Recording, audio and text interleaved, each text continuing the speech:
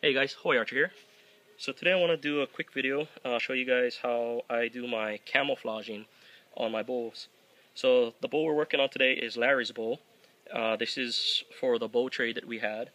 And I get a lot of requests, viewer requests asking how do I do my paint jobs and how do I get that snakeskin effect. And it's actually pretty simple. It's a basic technique. I believe the Backyard Boyer shows it in his couple of his videos. So I'm just going to go ahead and show you guys where I'm at now with this bow.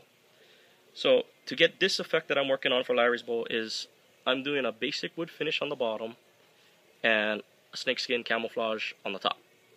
So what you want to get to where I'm at now, what you want to do is you want to obviously frame out your bow, make sure it shoots good, and then put 4 coats of your shoe polish full work on your bow, followed up by correction, that is 3 coats of brown and 1 coat of black.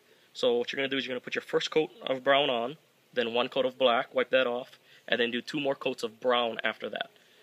And then what you do next is you take your cardstock, let's back up here, you take your cardstock, cut out the shapes that you want, and you just go ahead and layer it on your bowl, and you spray out your design. Okay, after that tacks up and dries, you go ahead and you take your stocking here, stretch it over, and pin it off in the back. Now you can actually figure out how big you want this the scales to be simply by just stretching the netting net more.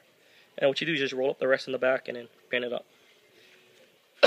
So let's go ahead and get this done. Now it's kind of a windy day today, but it's not that bad. So anyway, once you're at this step, you take your colors. What I'm using here is just some Krylon paint, Camo paint, satins mix, and a little bit of the Fusion hammered metal just for a little bit of pizzazz, I guess you'd call it.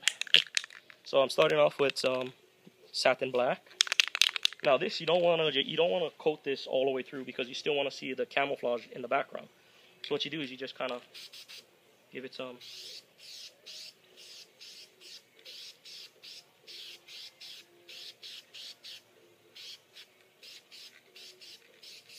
just like that. Okay, black is done. Next color.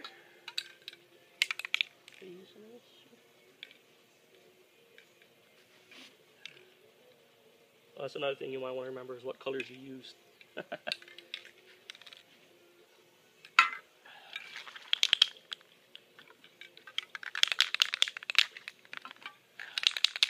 Next color is some brown.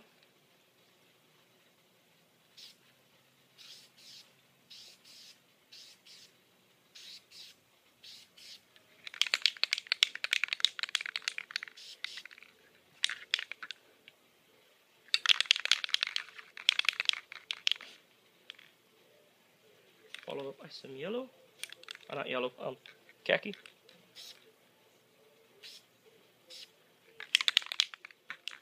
And then some OD green.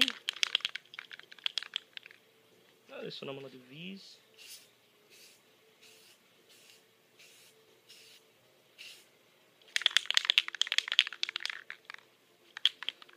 Alright. And then the last is the mist of this hammered finish, bronze.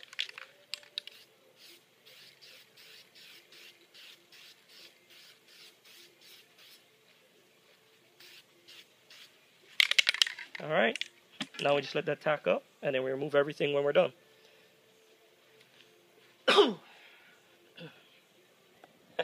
Had the mask, didn't even put it on. That's pretty funny.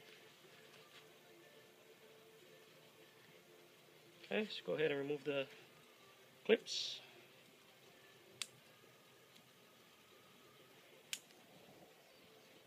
And then when you remove this, what you want to do is you want to pull up and away.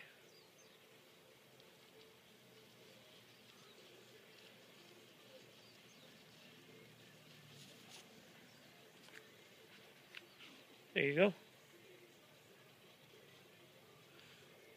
I think you guys can see that.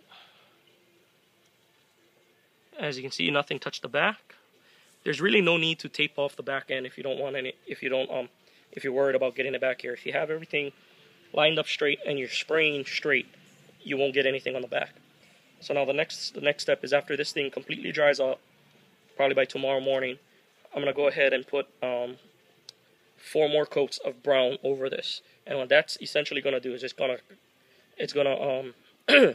make this look like it's a in the wood inlay. I guess that makes sense. Yeah, an inlaid snakeskin print.